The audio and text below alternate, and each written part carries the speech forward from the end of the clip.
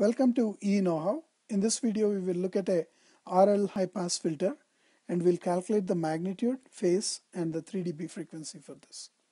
So, the RL high-pass filter looks like this. You'll have R and L in series, and we will take the output across the inductor, and the R is at the input. So this is V out here, and Vn is here. So now if you write the transfer function for this, so V out over Vn, it can be written as SL, which is the reactance of the impedance of the inductor, and then divided by R plus SL, because the output is dropped across the inductor, the input is dropped across a series combination of the R and the L.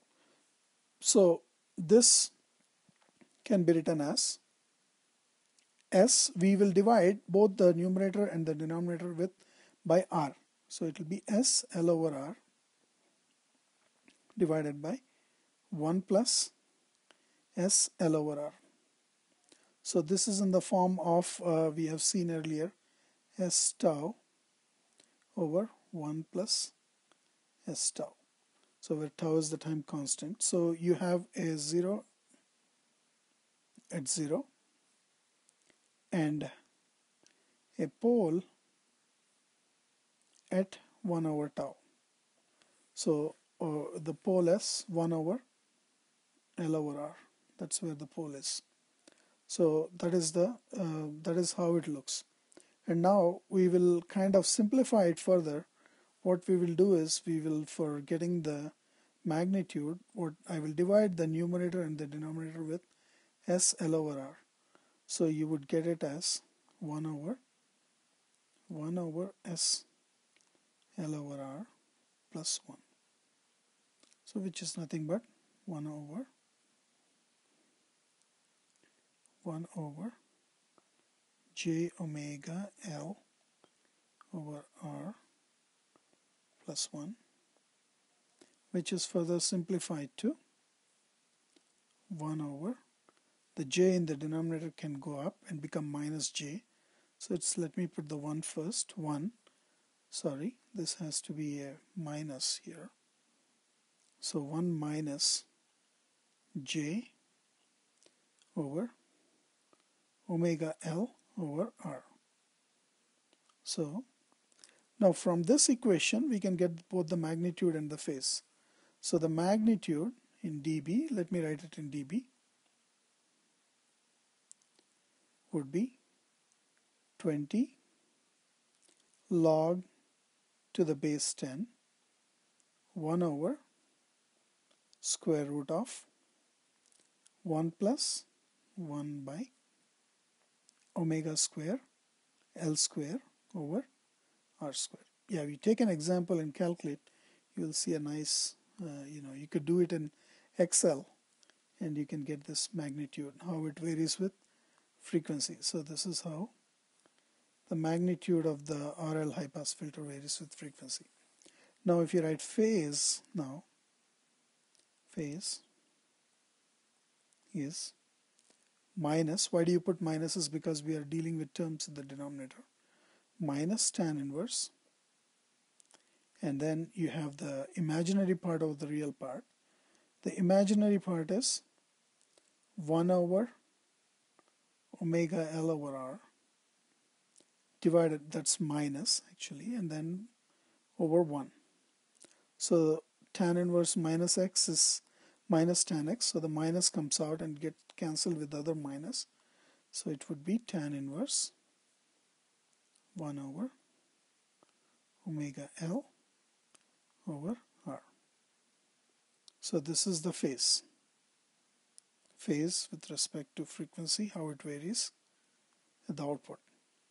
Now we got both of these, and now we want to calculate the 3 dB frequency here.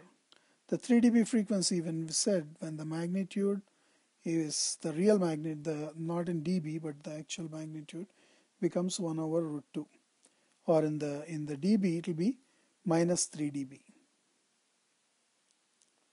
That happens when omega square L square R square is 1, or that happens when omega L over R is equal to 1. So 2 pi f 3 dB. 2 pi f is omega, L over R is equal to 1. So we can say omega naught is 1 over L over R. And then f3 dB will be equal to 1 over 2 pi L over R. So this is the omega naught in radians and the f3 dB in degrees. So f3 dB is here. So this is similar to an RC circuit where RC is the time constant. So the RC came into the picture. Here L over R is the time constant. So the L over R came into the picture for calculating the 3 dB frequency. Now if you look at the phase, the magnitude, the plot, it would look similar at omega naught. You would get a minus 3 dB,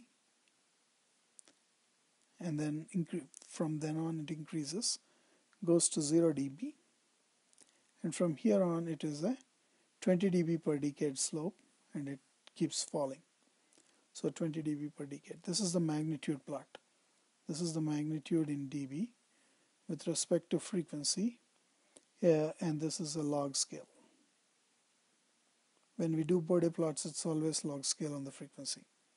Now if you look at the phase would look similar to a high-pass filter, where initially it starts with 0, and at omega naught it is 45 degrees, and 10 omega naught we can approximate it to 90, and 0.1 omega naught we can approximate it to 0. So it goes like this.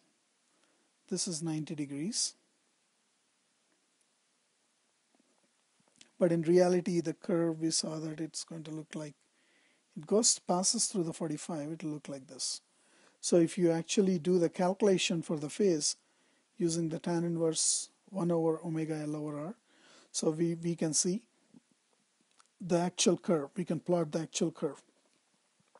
So this is the RL high pass filter.